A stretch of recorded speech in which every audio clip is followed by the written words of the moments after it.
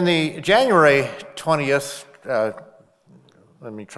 January 2021, Tomorrow's World, I wrote an article, 3 Pillars of Stability in Difficult Times. And I wrote that to try to be very encouraging to everyone because these are difficult times. They're not the most difficult times that the world has ever seen, even though it seems that our populations think it's the most difficult time. But those who lived through World War II, especially those who were in Germany or Southeast, not Germany, but Europe in general, yes, Germany too, but in Europe, those in Russia, those in Southeast Asia, those were difficult times that would far exceed what we're experiencing right now.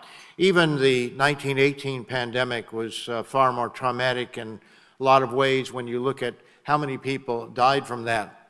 But as the people of today, we seem to obsess with how difficult and how awful and how terrible our lives tend to be when we have so many wonderful things going for us. But nevertheless, it doesn't help to know that somebody else had it worse. When things are difficult for us as individuals, we do need a foundation upon which to stand. And I wrote that article trying to give our readers as well as our members 3 points, 3 pillars that will help us during difficult times. Those pillars were know that God exists, really know that there is a God in heaven and that He does care for us, He does love us, He is working out a purpose, a plan here below, and all this isn't just left up to total chance. The second one was to prove that the Bible is the Word of God, because that's where we have the source of knowledge and understanding, not only of God, but of how to live and what life is all about and the purpose for life. And the third pillar was to know where God is working, to really prove where God is working. Now, these 3 pillars have been for me very important, and I know that we often cover these in baptism counseling, not with everybody, I suppose, but many of you had those things covered during your baptism counseling. To really know that God exists, and with young people who've grown up in the church, that's one of the points that I want to make sure that people understand. That do you really believe that God exists? Can you prove it to yourself? If you grow up, quote, believing that God exists, that's fine, but have you ever been challenged by it? And what happens with many young people when they go off to university and they sit there with their biology professor who is trashing God and making fun of God in some cases, as I've heard from individuals who've experienced it or have had a relative experience it, a professor will come out there and literally shake his fist at God and challenge God to strike him dead if He exists. And I've watched personally at Ventura College where someone comes in believing in God, and by the end of the first semester, they've trashed God as well because that professor was able to convince them that God doesn't exist, that we all evolved. Because they didn't have a really strong foundation in knowing and proving that God exists. Now, if you really have that strong foundation, you have nothing to worry about. But have you proved it to yourself? Our young people, have you proved that the Bible is truly the Word of God? And for all of us, have we proved that this is where God is working? That's very important. I was just trying to think of some of the crises. I was thinking about this last night. Some of the things that we've gone through over the years. And those of us who have been in the church for decades have been challenged on many different occasions. We had certain issues in 1972 and in 1974. I won't go into the details of them, but we lost in 1974 about 30 ministers and 3,000 people from the Worldwide Church of God because of problems that existed. And those problems were not just imagined. There were some real problems there. And it was a very difficult time. And then in the 70s, we had an apostasy, a watering down of things. And Mr. Herbert Armstrong had a heart attack, and he came back in 1979, and he came back after praying for God to give him the strength to set the church back on track and really crying out to God, and he did. But as soon as Mr. Armstrong was dead, Then his successors began to move the church in a very different direction, and those who lived through the time of 1993 to, or actually from about 1990 to 1995, found it a very troubling, difficult time because the leaders of the church were basically saying that everything we've believed is wrong and that the Protestant world is where we ought to be. Now, they didn't say it in those words, but that's really the gist of it all. And time has proven that to be the case. And then even after we came out to do the work of God, some of us to assist Mr. Meredith, Dr. Meredith, I came in 1995, and within a few years we had individuals that wanted to overthrow him, that didn't like the way he was doing it. And we had that disruption that took place. And we've had several disruptions since that time.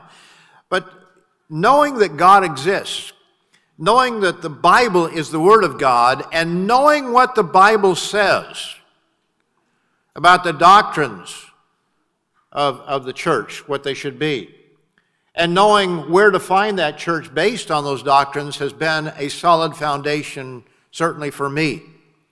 And I hope it has been for, I would assume it's been for some of you, and I hope that it will be for all of our members. And again, I don't want to overly focus on our young people, but these are things that you have to prove. It's not good enough that mom and dad have done this, because you can find millions of people who have followed mom and dad and believe that what mom and dad taught was absolutely correct. And I'm talking about religion. I'm not talking about other things. I'm just talking about religion. They're Muslims, they're Catholics, they're Protestants who grow up that way, and they believe based on, mom and dad, they couldn't be wrong about this. Even though they often go away from it, they come back to it later on. You need to know why you are here. Mr. Herbert Armstrong used to emphasize that. Why are we here?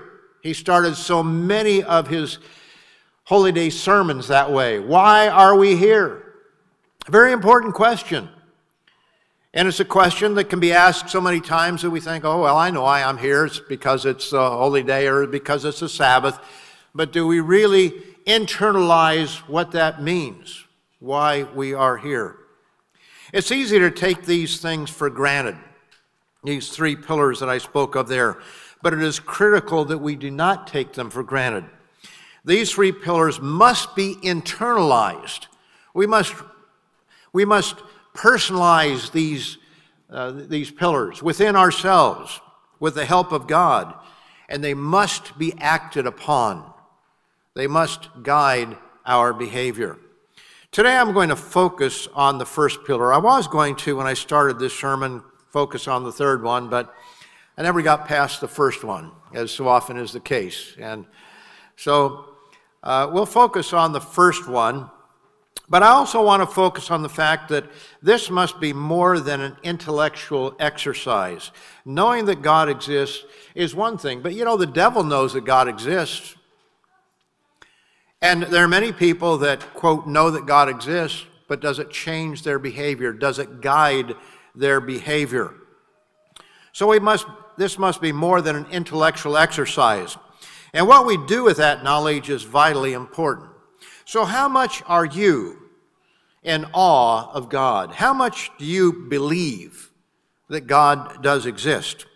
In the January 2021 Tomorrow's World, that's the one that has the picture of whatever that is, the Great Reset, the coronavirus and how it affects the Great Reset, the restructuring of the world.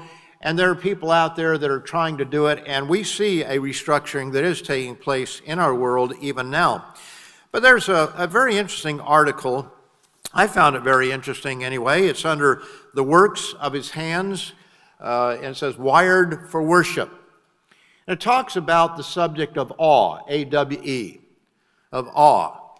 And it really struck me in a way that I hadn't seen it quite in the same way before. And I'd like to read the opening paragraphs, the first two paragraphs. This is an article, Wired for Worship, by Dr.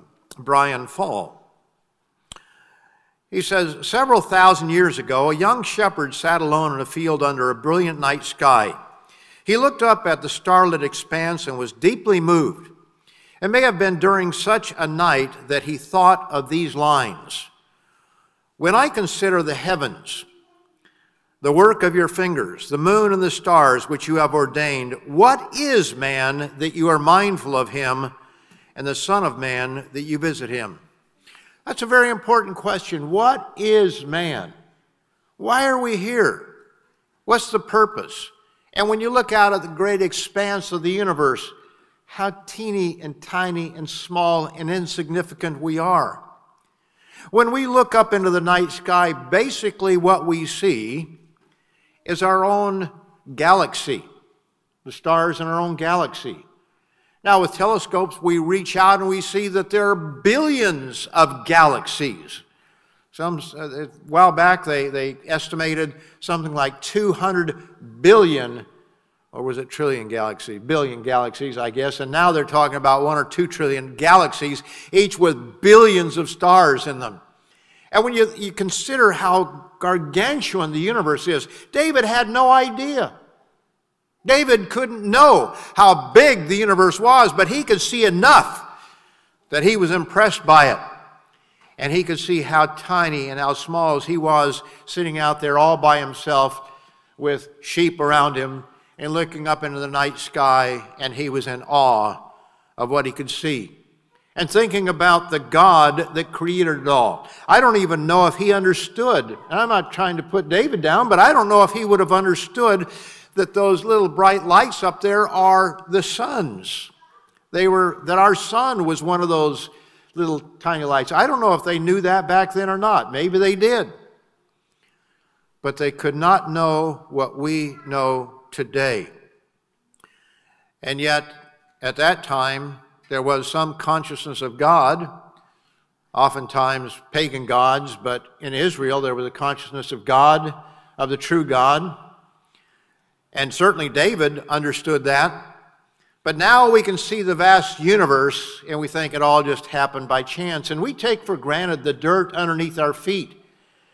But that dirt underneath our feet had to come into existence through laws. As I've pointed out before, that seems pretty solid. But scientists tell us it's not so solid. It's mostly space. We can't put our finger through it, but it's mostly space. It's atoms, very small, tiny, which are mostly space, and they're held together a certain way. You feel like you're sitting on your seat right now. Well, in reality, you're not. You're not touching that seat. You might say, oh, wait a minute, I know that I am. Well, I don't know. Maybe they don't know what they're talking about, but scientists say, really, you're not. What you're doing is your atoms are pressing against their atoms, and you're hovering over that seat, although very slightly. And that's hard for us to comprehend. But scientists aren't totally without understanding and knowledge, and really it just shows how complex this whole universe is. And it's based on laws and everything working together. You look at the chemical chart of the various things, and you find that they're atoms, and they're made up of protons, electrons, and the combination of those determine what something is, whether it's gold or silver or hydrogen. All those laws that bring things together, and that had to come into existence at one point in time, and scientists believe that. They recognize the Big Bang, as we call it, or the expansion theory, the cosmic expansion, I think there's another term for it, that it just suddenly came into being. Now they got to try to figure out, well, okay, that means there's a beginning. That means that there was something that caused it. What was that cause? There was a time when this didn't exist, and now it does. This shepherd was destined for greatness as the future king of Israel. Yet he never lost touch with that early sense of wonder and meditating on God's greatness in his own relative smallness. On that quiet night in particular, young David felt awe. I would certainly recommend reading this article if you haven't done so already, or thinking about what the significance of it is. You know, and there was another occasion when David certainly felt awe, and that is in Psalm 139, a very familiar passage for us. I think it's familiar to most of us. It's certainly one that I have focused on in more recent years, simply because of some of the studies that I've done in the complexity of life. But here in Psalm 139, and we'll begin in verse 13 through 15, it says, "For you formed my inward parts." David is pointing to God. You, capital Y there, capital U, formed my inward parts. You covered me in my mother's womb. We all began there in our mother's womb. I will praise you, David said, for I am fearfully and wonderfully made. Marvelous are your works, and that my soul knows very well. My frame was not hidden from you when I was made in secret and skillfully wrought in the lower parts of the earth. So God created the laws by which the body grows. Starts out with two cells, the smallest and the largest in the human bodies. And those cells turn into 4, and then, 8 and 16 and so forth. And some of them go one direction and form a kidney or a lung or something else, and some go in a different direction and form a liver.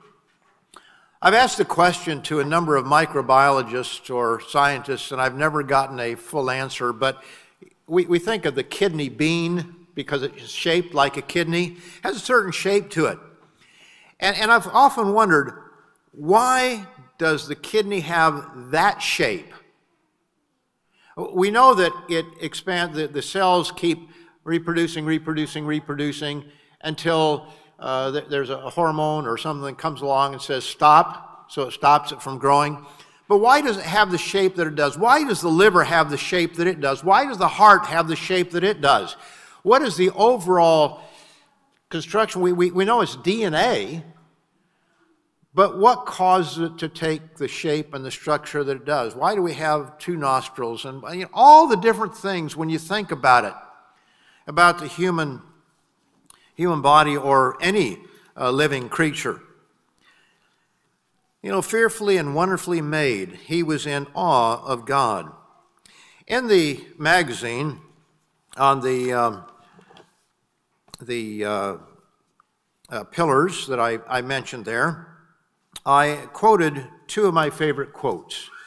One of them's more recent than the other, but the first one is from a book that I've recommended before, but I just absolutely love it. Michael Denton, Evolution, a Theory in Crisis. There's one, Still a Theory in Crisis, and both Mr. Smith and I agree that it's pretty deep, and it's not that it's inaccurate, but you have to wade through a lot of stuff before you finally kind of figure out what he's saying, and I wouldn't recommend that. But the early one, Evolution, a Theory in Crisis, about 30 years old. You might say, well, that can't be very up-to-date. Well, it's still up-to-date, even more so today. The more we learn, the more up-to-date it is. But in this, I quoted from Michael Denton's book, and one of the quotes is this. He says, although the tiniest bacterial cells, let me just turn to page 250 because I want to read it directly there because I left a little bit out of it. I find this such an important one that I've underlined a portion of it, and then I put 3 stars beside it. I put a star beside something if it's really important. But he says, molecular biology has shown that even the simplest of all living systems on Earth today, bacterial cells, are exceedingly complex objects. Now, this is the simple cell that scientists talk about, because they always talk about it started out as a simple cell and became more complex. And he says even the simplest living system on Earth today, bacterial cells, are exceedingly complex objects. Although the tiniest bacterial cells are incredibly small, weighing less than 10 to the minus 12 grams, so whatever the weight of a gram is. I was going to look that up before I left. How many grams in an ounce? Pretty small. But it means that it's a 1 followed by 12 zeros. That's how much smaller it is, or that's how many of those it would take to make a gram. So we're talking about something, obviously, we don't have to know that fact to know that our cells are very small.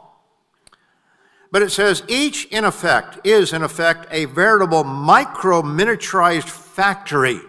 And that is not an over-exaggeration. You can find evolutionists. Now, Michael Denton is no longer an evolutionist. I don't know if he ever was, but he's certainly not. But you can find evolutionists that will describe the cell as a factory. There's one video out there where he shows a chemical plant in the background to show just how complex a cell is. It's a micro-miniaturized factory containing thousands of exquisitely designed pieces of intricate molecular machinery. And evolutionists use those terms, molecular machines or protein machines, because they work, they do things. Made up altogether of 100,000 million atoms. Far more complicated, and this is the part that I want to get to, far more complicated than any machine built by man, and absolutely without parallel in the non-living world. The simplest bacterial cell is more complicated than any machine ever built by man. And Michael Denton is not the only one, basically, that is saying that. The more they look into the cell, the more they see how complicated it is. And yet we're to believe that it somehow just came into being on its own. Okay, my next quote, the one that I find also quite interesting. This is one from The Body by Bill Bryson. This is, I believe, his newest book. And another one is A Short History of Nearly Everything. Mr. Ames and I have both quoted from that by Bill Bryson. But this is a more recent one.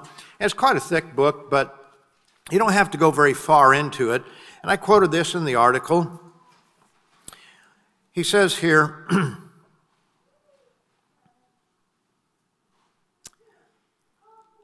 he says, but of course it hardly really matters. No matter what you pay or how carefully you assemble the materials, you're not going to create a human being. Now here's an evolutionist, and believe me, he is an evolutionist. And yet he says that you're not going to create a human being. You could call together all the brainiest people who are alive now or who have ever lived and endow them with the complete sum of human knowledge, and they could not between them make a single living cell. Never mind a replicant of Benedict Cumberbatch, an individual that he refers to earlier. The most brainy people in the world with all the sum of human knowledge, and they can't make a single cell. My friends, how in the world, if we can't do it with all the knowledge we have, how in the world could that just somehow come to be? Now, I know that disproving evolution doesn't prove God, but what alternatives are there?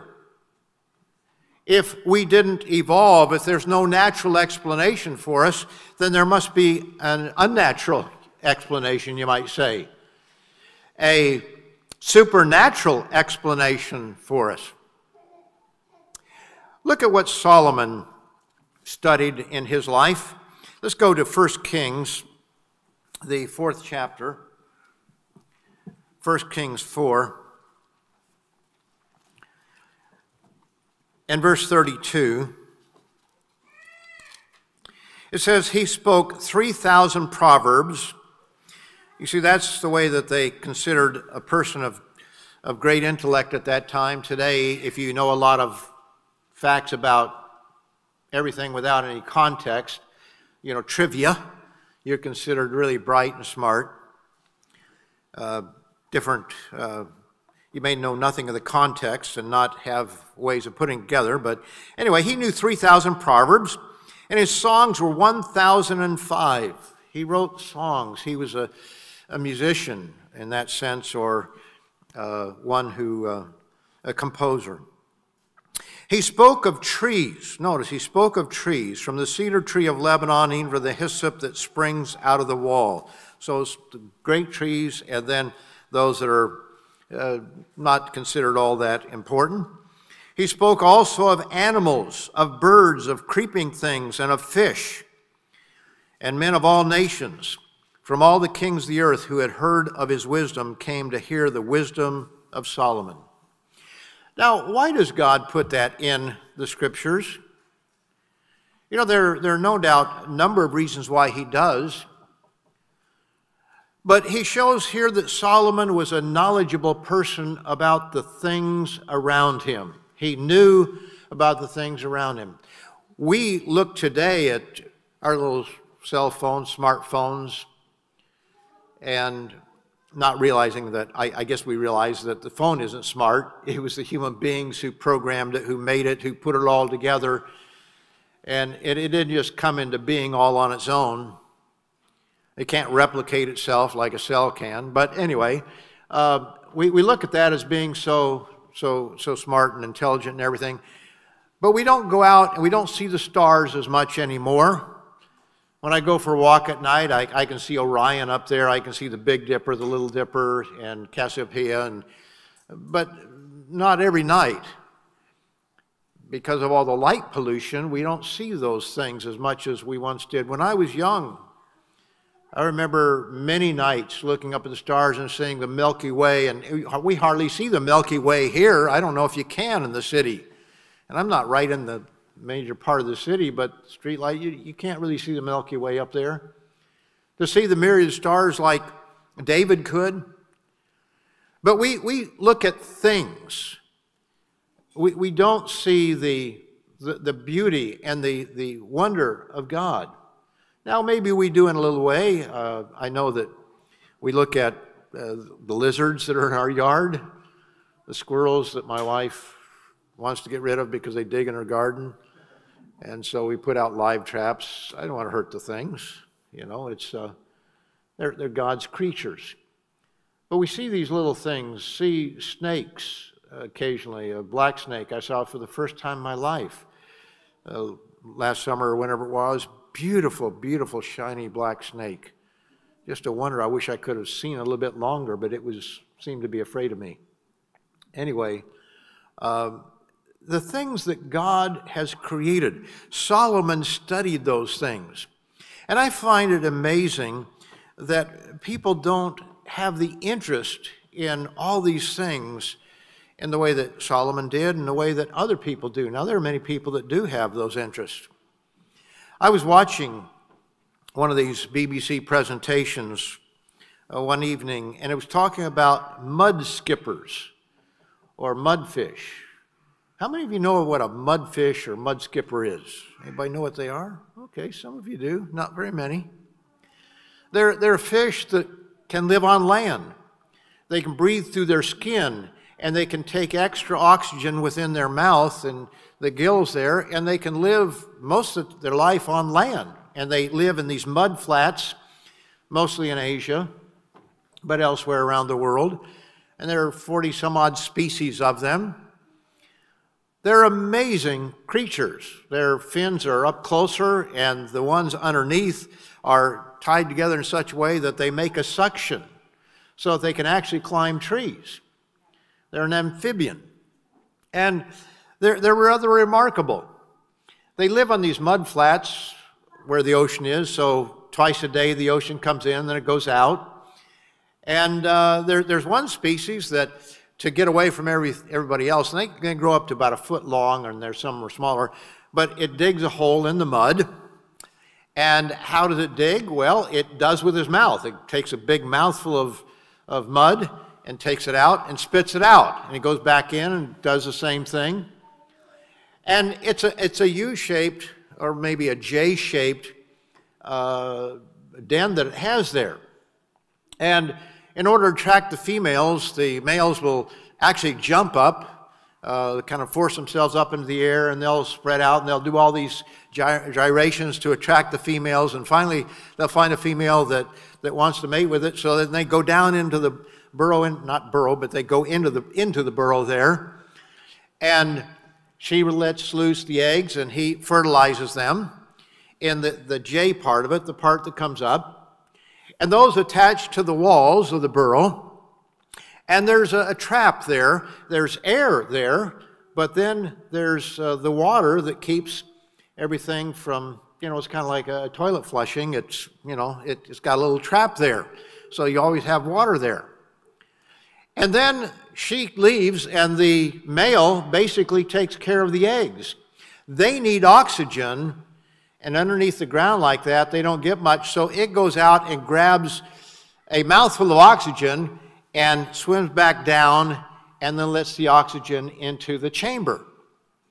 And he keeps replenishing the air, so there's oxygen. Now, how did he figure that out? How did he know that these eggs aren't going to survive without me giving them air? And then at some point, he goes in there and takes all of the air out, so there's nothing but water. He's doing all this with his mouth, which is quite large compared to the rest of him. And he takes all the air out, so there's water, because that's when the eggs hatch, and they can then swim and swim out and live. Now, when you look at these things, we ought to be in awe of God.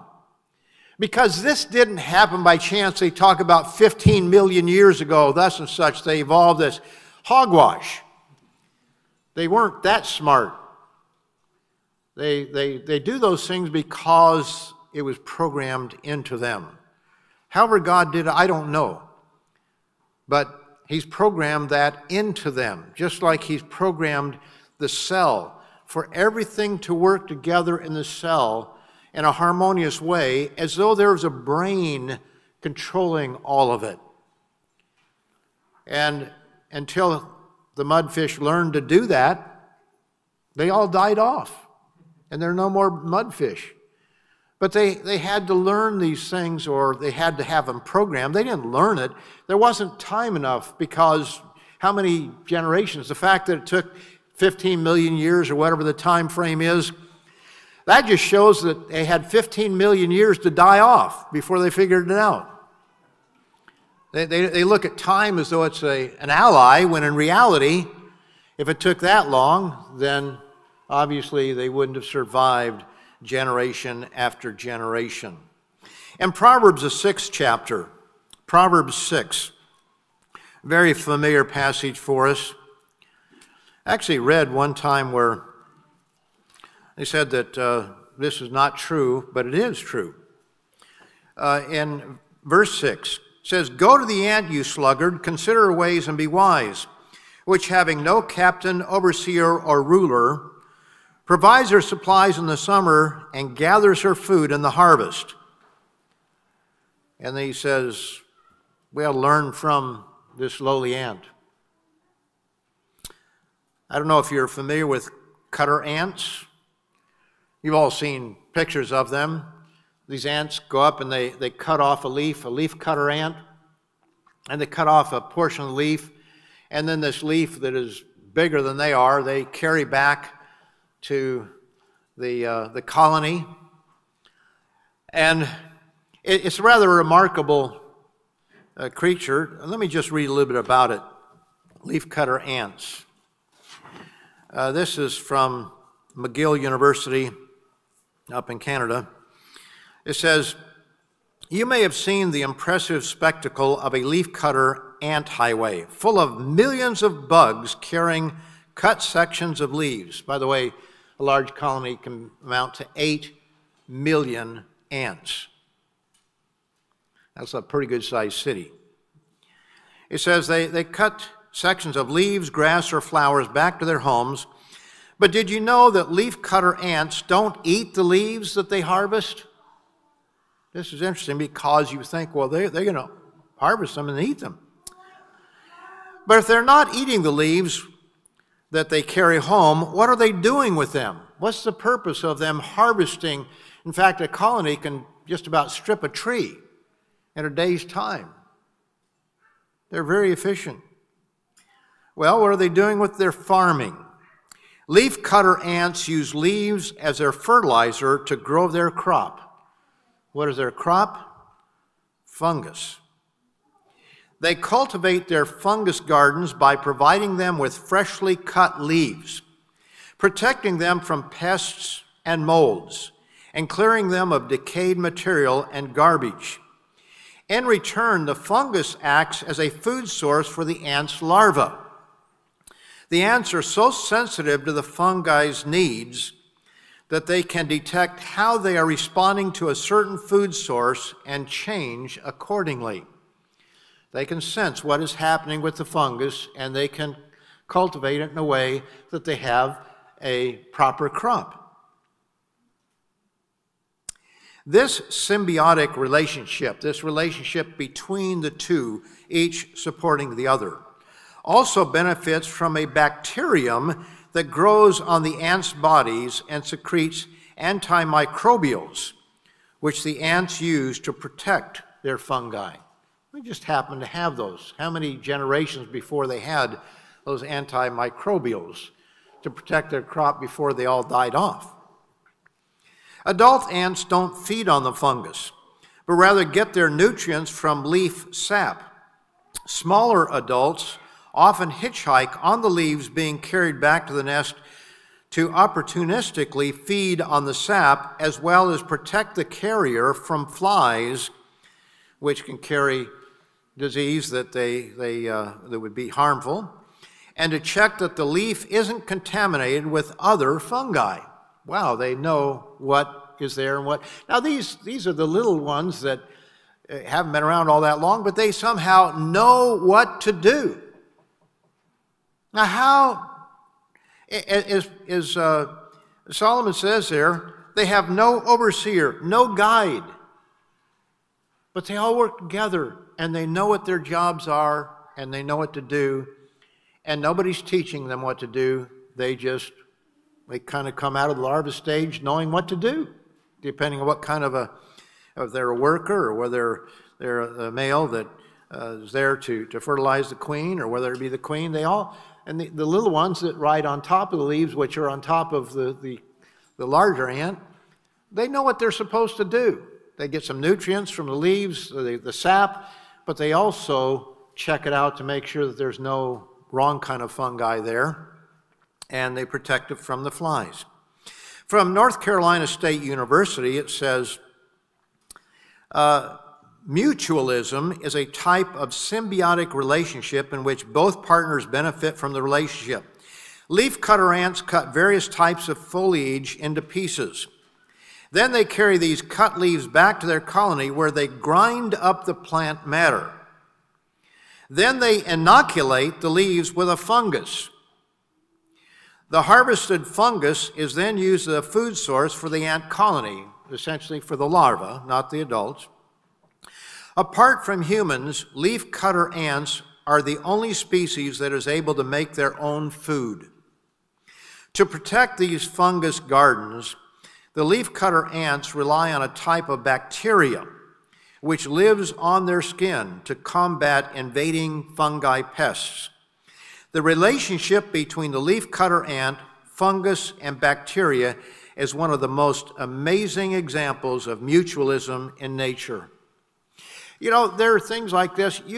We could go on for days reading about the mud skippers, about leafcutter ants, about just about any creature out there and how amazing they are. How awe in God are you of what He has done? When I read about the cell, for example, I am absolutely in awe of God, because I'm wondering, God, how did you do it? Not just proving that evolution can't say it, but how did God do it? Create a human body, or any body for that matter. It is so incredibly complex, far beyond what the average person even begins to understand. And I don't claim to be an expert on this. I can just see that, wow.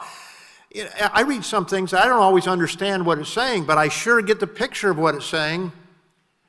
There's an incredible mind behind these things.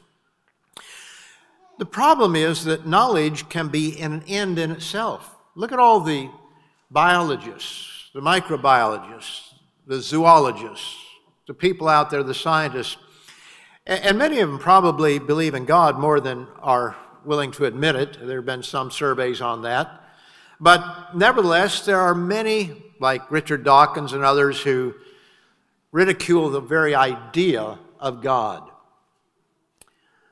And yet, there are those like Ruse, what's his first name? Michael Ruse, who admit that evolution is akin to religion. In other words, here's an evolutionist who is also a philosopher, and he's willing to admit, or was willing to when he was alive, to say that, evolution really is a religion. And we must admit that, and then see where we go from there. He still believes in evolution, or did when he was living, but he's willing to at least admit that. But knowledge of itself is wonderful, but it's not enough. Because there are people who look at these things, study these things, but it doesn't change their lives. It doesn't change how they view things. That's part of the problem with Solomon. Solomon had all this knowledge. He knew about trees. He knew about fish. He knew about birds. He knew the names of them. He probably knew their habits. He could point out just about any kind of tree, walk down through the forest and know what kind of a tree it was. There are people like that. Maybe no more or less than Solomon, but nevertheless, there are people like that. But in the case of Solomon, did it produce the right result? And what about scientists who know about these things? There are people a lot smarter than we are, who know far more on these subjects than any of us in this room, or all of us put together, perhaps. But nevertheless, they don't get it. It's an intellectual exercise for them. In fact, they may even use it to try to disprove God. But knowledge with God in mind is profitable. So how real is God to you? Do these things affect you? Do they cause you to look in awe of God, to be amazed by what he has done? Let's go to Psalm, the 8th chapter, the 8th Psalm. The 8th Psalm, and this was read in the article by Mr. Fall, Dr. Fall. But let's begin in verse 3. We'll go a little further. He says, "When I consider your heavens, the work of your fingers, the moon and the stars which you have ordained, what is man that you are mindful of him, and the Son of Man that you visit him? Why would God even be concerned about us? For you made him a little lower than the angels," or for a little while lower than the angels, "and you've crowned him with glory and honor. You have made him to have dominion," or rulership, "over the works of your hands." God created all these creatures and all this biodiversity, and he's made us to be ruler over these things. You've put all things under his feet, all sheep and oxen, even the beasts of the field and the birds of the air, and the fish of the sea that pass through the paths of the sea.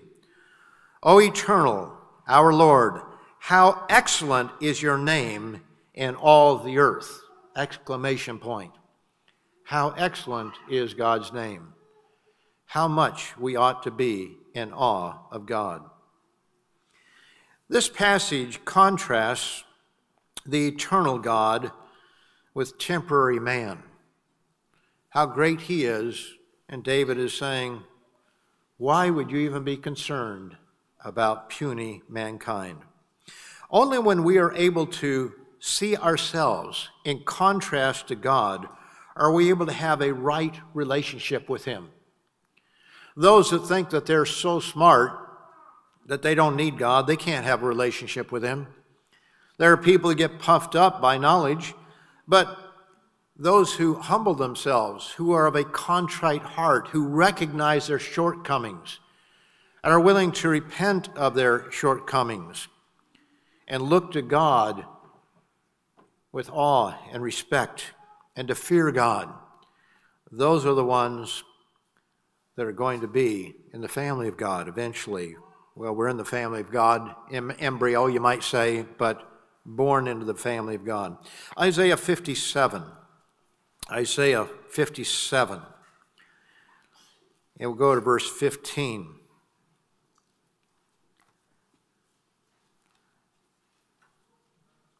Isaiah 57, verse 15.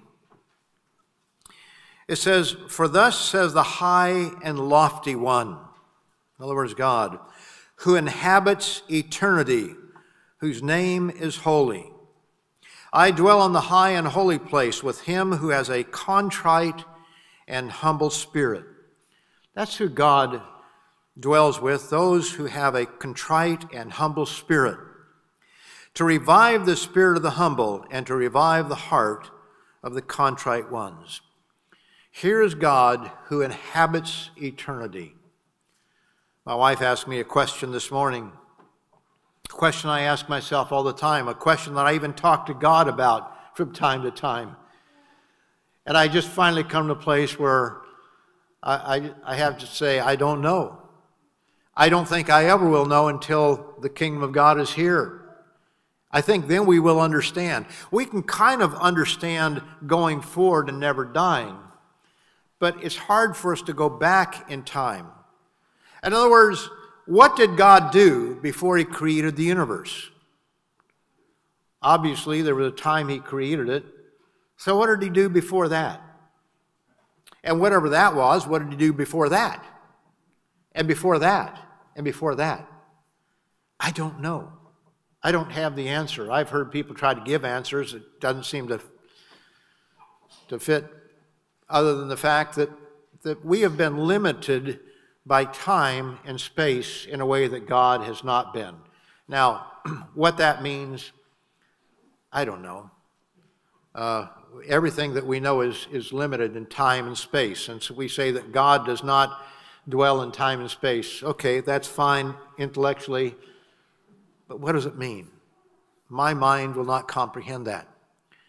But I do know this, from the things that I've studied, we are not an accident. We didn't just get here by chance, by blind chance. So where did God come from? I'll wait on that, the answer to that. But I know that what I can see, what I can know, I know what could not have happened for sure. And there are a lot of proofs of God's existence. And how often, I don't know if you experience this, you pray about something, there's something. I find this happening a lot because my memory is really short, and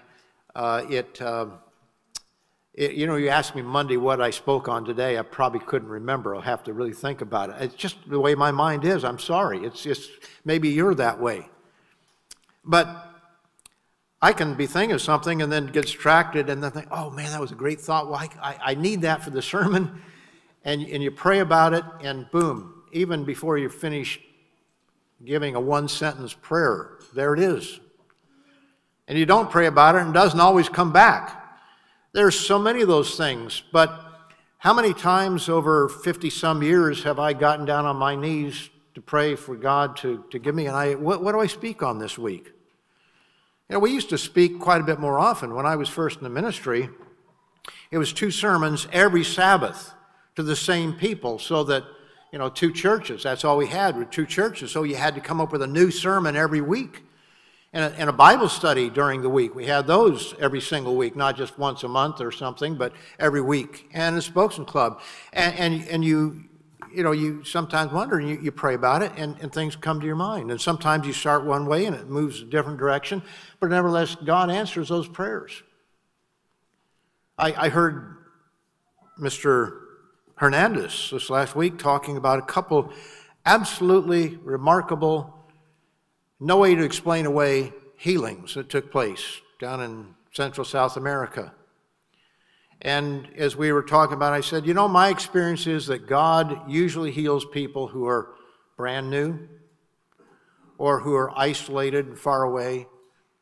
Now, it doesn't mean he doesn't heal us, because we know that he does heal us. And we've probably forgotten all the times that he's healed us. But nevertheless, I'm talking about those spectacular healings where there's just no other explanation for it, and it was instantaneous. And we know of those, but we forget them. One of our ministers out west used to keep a chronicle of all the miracles that God performed. And one time they lived on the border with Canada, and they were going to the feast, and his wife had canned a lot of things and done a lot of things. They had him in a little mobile home that they were carrying there, and they asked if they had any of thus and such, and she said no, and then he realized, oh no, we've got them there. And they examined the trailer, and they didn't find them, and yet they were all there, things that could have kept them from crossing the border. Now, they weren't trying to deceive. They didn't think about it until they were there, and they were going through the trailer. This is, that was just one I remember them telling, but they talked about healings. They talked about a number of things. I've talked to people whose cars were, died on a railroad track. I remember a family up in Michigan, and there was another family behind them, and the railroad track was just at a slight angle, and a train was coming, and they got off, even though the car died, and the people behind them said, boy, it's a good thing you got the motor going. They said, we didn't. Something pushed them off. Now, you don't have to believe those things. I believe it because I know who it was that told me, and I know that they were not blowing steam. But we all have stories. There is a God in heaven, and we need to remember those things. In 1 Peter 5, we see that God looks to the humble, those who recognize that God does exist, and we humble ourselves before him. We stand in awe of him. He says in verse 5, 1 Peter 5 and verse 5, likewise, you younger people, submit to your elders. Yes, all of you be submissive to one another and be clothed with humility. It takes humility to recognize there's something greater than you are. When you look at some of our so-called leaders in today's world, you have to wonder if they believe that there's a God because of their actions and the way that they do things. Be clothed with humility, for God resists the proud but gives grace to the humble.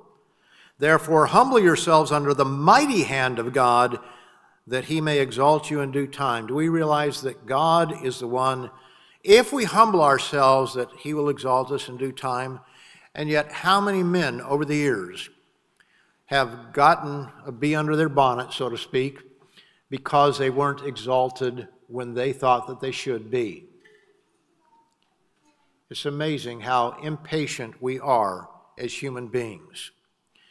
But you have to wonder, do these people really believe that God exists? Do they believe that God is the one who can bring them honor, that can exalt them in his time? So they may believe in God, but do they really believe in God, that he is in control of all things?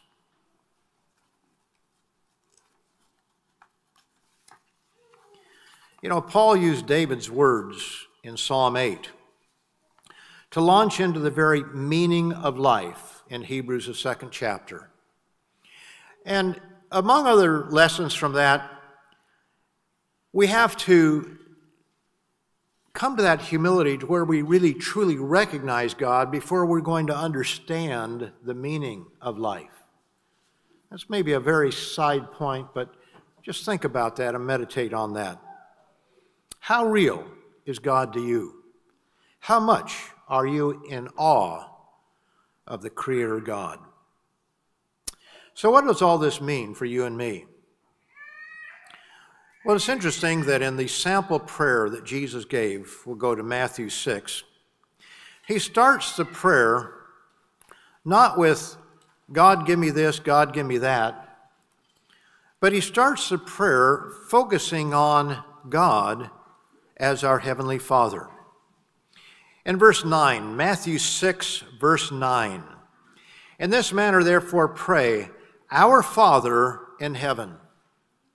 So we look up to God as our Heavenly Father, as the one who has begotten us by his Spirit.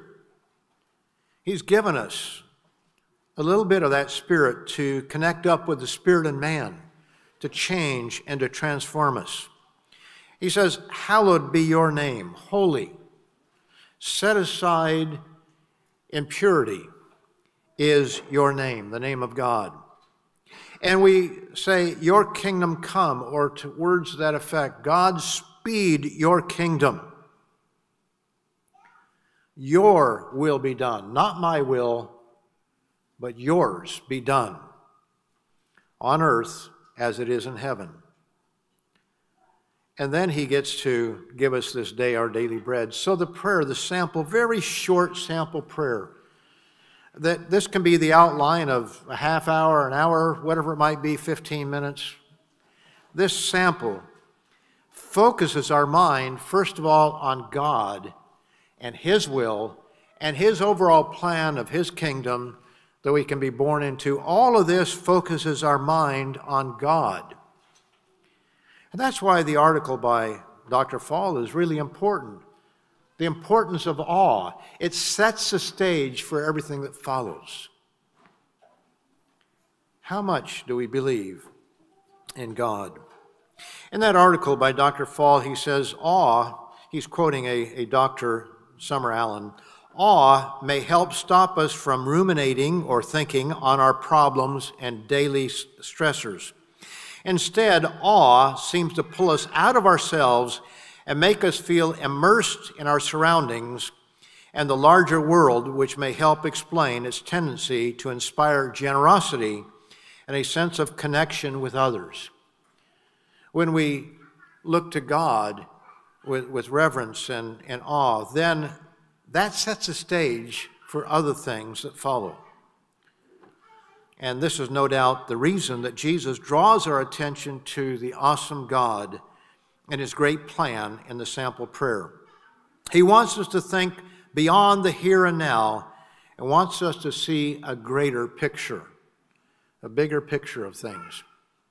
You know, when times are tough, as they are, for some people even more than others, and some of you have gone through some very heavy trials this year and in years before that, it's helpful to know the big picture. And to put it just bluntly, let me put it as blunt as I can, you're going to die. Hate to give you that bad news, but you're going to die, and so am I going to die. But we believe that there's something else. We believe that there is a God who is in control of all things. We believe that God loves us and that nothing that happens to us, as long as we're close to him and all, nothing that happens to us is unseen by him or out of his control. And so when we go through trials, even those trials, God either brings upon us or allows to come upon us for our benefit and our good. And so we can rejoice even in our trials. That's a hard thing. But if we cannot rejoice in our trials, are we really saying that God is in charge? Are we really looking at God as that all-powerful being who is in charge of everything and is taking care of it?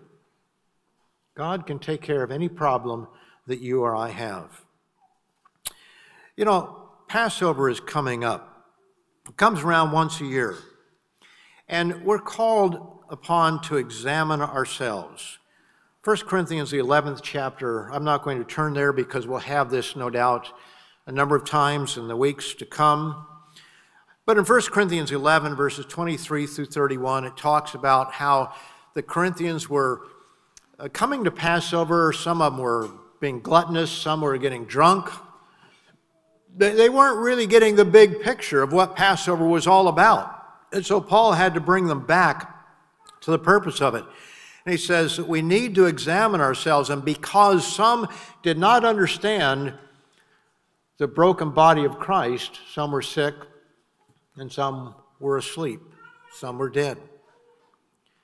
Because they really didn't get the picture of what it's all about. And that's what I'm saying today, brethren, is that, and I'm speaking to myself as much as I'm speaking to anybody else, we have to get the picture of who God is, what we are, what His plan, what His purpose is. And we may not understand the answer to every question or why we're going through this trial or that trial, but we can know that He'll take care of it, that He's going to work with us and He's going to get us through it.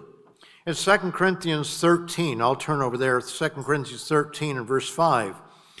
This is certainly applicable to preparing for Passover, but really it's for all times during the year. It says in 2 Corinthians 13 and verse 5,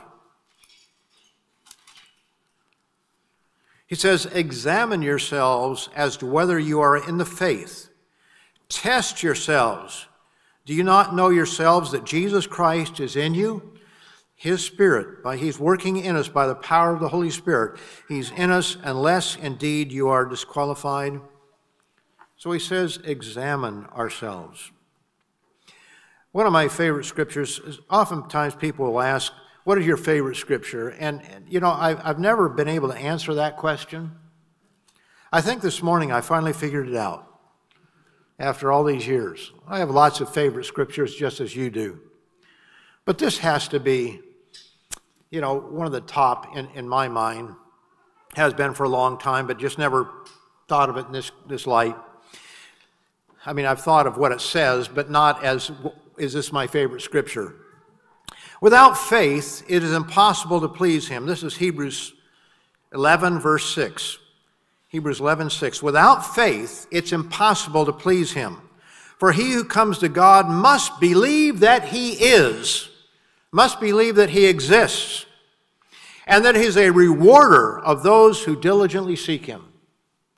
We must believe that He is, and that He rewards those who diligently seek Him. What a powerful statement. Incredibly powerful statement. You could read what Mr. Salon was talking about there, I believe, in the sermonette, later on in the chapter, verses 13 to 15 or 16. We could go back and look to a previous country, and that's part of the problem. We have people who have failed to recognize that they are ambassadors for Christ, and they're getting all caught up in politics and, you know, gun rights and this and that and everything else and all the things that people get caught up in this world.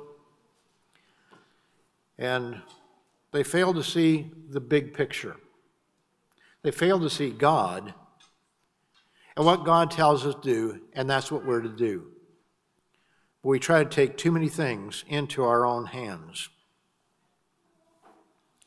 It's an ugly world, and we can certainly rail against sin. I was listening to the news on my way here.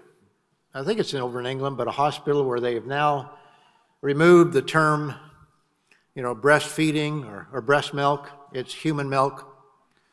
Try to satisfy transgender. I don't even know whether to say transgender men or transgender women. I get really, really confused about that. Which one is it? But they're trying to, you know, that's sin. That's not politics. Well, it is. They have made it a part of politics, but in reality, it's sin. I would refuse to say human milk. I'll say, you know, breast milk, breastfeeding, whatever, the old terms. Not to give in to them, but at the same time, brethren, we don't get caught up in the politics of the cancel culture and everything. We you know, if you don't want to shop some, that's fine, but we don't get out there and lobby for everybody to do those things. And what Mr. Salon was talking about is so very, very important, because too many of our members have gotten caught up in these things. Without faith, it's impossible to please Him. You know, one of the reasons it's impossible to please Him is because if we're unwilling to step out on faith, we're either going to violate the law of God or fail to do those things that we ought to do. Right now, I've had a number of calls from ministers. I say calls, just in conversations have come up, where they say, you know, I have members in the congregation here that go to work, that go to Walmart, that go to Lowe's or wherever the place is, they shop, but they won't come to services. They want to listen online. You know, we have to have balance in all this. There are people whose physical conditions are such that it's probably wise that they stay, in the closet for a little while. But at some point in time, we all need to come out of the caves in which we're hiding, or the basement, or the closet, or wherever it is. And we have people who have vulnerabilities who come to services, and we social distance, and we wear masks. We try to do those things that are appropriate to be done, things to mitigate the risk of the spread of a pandemic. We wash our hands. We do the things we can do, but we can't hide forever. And I understand that everybody has to make that decision for himself, but if you can go to all these other places, if you can go to work and you can do this and you can do that, at some point in time we need to come to services. And we took a very conservative approach at the beginning because we didn't know exactly what we were dealing with. But as we began to understand, we started meeting again, didn't we? As we began to understand more and the dynamics of conversations before and after services and all that sort of thing, and wearing a mask, we said singing should be safe. So we, have a couple songs at the beginning and one at the end, and we'll eventually expand that to where we get back exactly where we were before. And someday we're going to take these masks off. Now, there is a scripture in Deuteronomy, the 28th chapter, verse, I think it's 22, and verse 60 or 61, where it speaks of the pestilence that will cling to you. Now that might have two different meanings. I can see different ways, but maybe, this isn't going to totally go away. So are we going to hide out forever? There is a time. There is a time to hide, and there are scriptures that point that out. Go into the inner chamber, hide until the indignation be past. There are scriptures like that. We are to be prudent. We're to be wise. But we also have to exercise faith. Not wild faith that makes no sense, but, well, I guess faith doesn't make sense, but to the carnal mind. But there comes a time when we have to exercise a little bit of faith, and we need to come out of the closet. How real is God to you? Because how real God is going to determine how we react to things, the decisions that we make. If we truly believe in Jesus Christ as God, coming in the flesh, we ought to be bold and we ought to be courageous. In Hebrews 4, verses 14 to 16, we are told to come boldly before the throne of God. And we are told to cast all of our cares upon him. So we are to come boldly, requesting God to protect us, to give us help as long as we're doing our part, which is reasonable. Over in Hebrews, the 13th chapter, let's turn there, verse 5. It says, "Let your conduct be without covetousness. Be content with such things as you have, for he himself has said, I will never leave you nor forsake you." Do we believe in God? Do we believe that statement that he will never leave us nor forsake us? So we may boldly say, "The Lord is my helper. I will not fear. What can man do to me?" Remember those who rule over you, who have spoken the word of God to you, whose faith follow, considering the outcome of their conduct. Then verse 8, Jesus Christ is the same yesterday, today, and forever. When we read all the examples of his interventions in the past, he's the same Jesus Christ that he was then, he is today. And we can go boldly before that throne of grace and cry out to him for the things that we need or we think we need.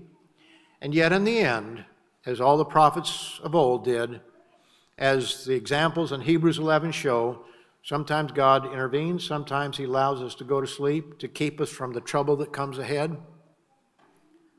But God is in charge. We have some tough days ahead of us. And there are two kinds of people in this room. I include myself. Those who will stand with Christ upon his return, those who are going to make it all the way to the end. And some among us will do great things between now and then that we could never imagine. Some of our young people may do some incredible things. We just don't know. The other category are those who will fall by the wayside, like the Israelites whose bodies littered the desert between the Red Sea and the Promised Land. And why? Go back to the 4th chapter, the 3rd and 4th chapter of Hebrews.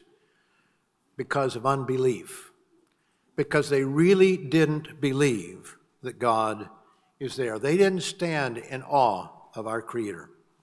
The degree to which God is real to us will go a long way to determining whether we're in the first or the second category. God did not choose you to be a loser. He didn't choose you to fail. He chose you to win. But we need to look up to God in awe. We need to prove God to ourselves. Read the literature that we have, The Real God, Proofs and Promises. Read the booklet on creation or evolution. Study some other things.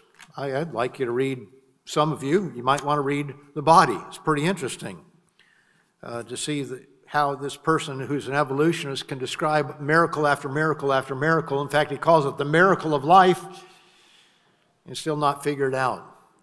Or evolution, a theory in crisis. We can read all those things and we can learn from them. But he called you to win, and so we must look up to God in awe. And we must cry out to him that he may be even more real to each and every one of us.